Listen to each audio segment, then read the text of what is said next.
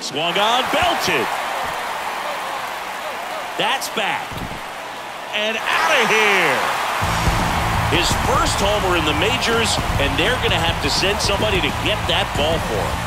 Always such a special moment. You know this is one of the biggest thrills of his life. He's got to be floating around the bases right now. Yeah, he'll remember every detail of that at-bat for years, as he should. It's a true once-in-a-lifetime event. Now, Boog, there's so many times when a young player might wonder if he's ever even going to get to the big leagues and do something like this. Well, he doesn't have to wonder anymore.